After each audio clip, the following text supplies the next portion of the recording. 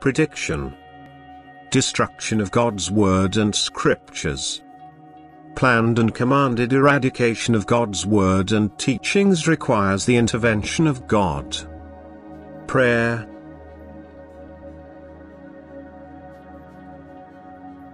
Heaven and earth shall pass away, but my word shall remain forever. And anyone who believes in this word will never ever die, for everything that belongs to me has eternal life. And yet you will have to struggle and fight for this word of mine. You are approaching a time which will demand utmost responsibility from you. You will have to demonstrate that you are living creations of the deity and not the children of evil. And if you produce this evidence, you will be blessed for all times. My own will have to fight and must indeed very much defend themselves against the enemy, for all earthly powers will oppose that which came forth from the eternal deity and will not shy away from any means to achieve its complete annihilation. Yet even during the darkest night the light will shine for all those of you who hold on to my word, and you will be able to take the path without worry of going astray. And thus listen. Wherever the world intends to work against me, that is where I prepare the counter-offensive, and this will make the earthly powers' resolve waver, for it will suddenly behold the Lord's avenging hand in the sky. And this will only show itself after their regulations and laws attempt to utterly eradicate my teaching.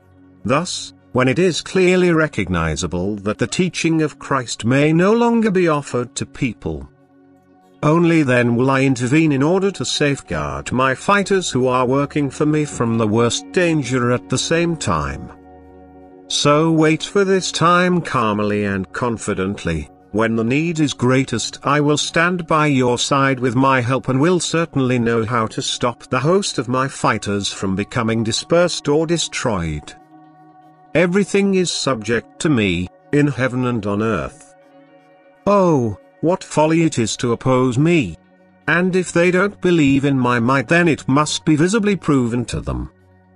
You should use your power on earth truly wisely for the glory of God and your own salvation of soul, and not try to establish a kingdom on purely earthly desires and advantages which can only be described as a kingdom of Babel if you overestimate your own power and, with total lack of responsibility towards the divine Creator, believe yourselves able to issue instructions which oppose the Lord's will.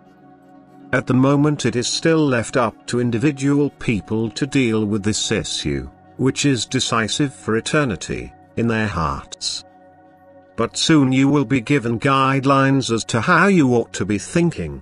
The world and its representatives will endeavor to curtail all knowledge about the teaching of Christ. It will be most strictly demanded that the still existing documents and scriptures must be handed in. And people who won't let go of my word will suffer serious inner conflicts. And then I will remember them in their adversity.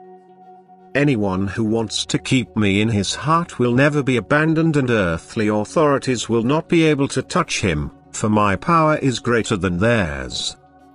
The instigation of the world which concerns the total destruction of God's teaching will be recognizable both in its consequences as well as in its defeats, for at first I will allow it to happen in order to draw everyone's attention to it.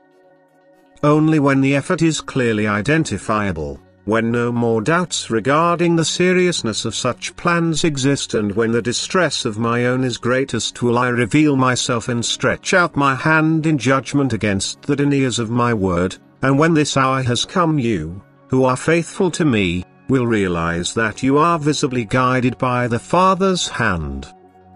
Regardless of what the world imposes on you, you should only ever look up to me, and in firm trust of rescue from adversity look for my Spirit, which will equip you with strength to resist and will never ever let you move towards ruin. In order to protect your soul from danger, I will constantly work in the midst of you as a sign of my presence. Amen. Let the Heavenly Father's words gently end in a prayer, which all of you should send up to Him whenever you suffer adversities. Let your peace be with me. My dearest Heavenly Father, give me strength to fight down here, and fortify my will. Grant me your grace at all times. Show me the right path to go. Let me always and without hesitation be of service in honor of you. And when I come upon difficulties, let my faith grow even stronger. Hold on with your love to me, your weak earthly child. Help me to find my Savior through the flurry of the world. Protect and look after me, always and forever. Amen.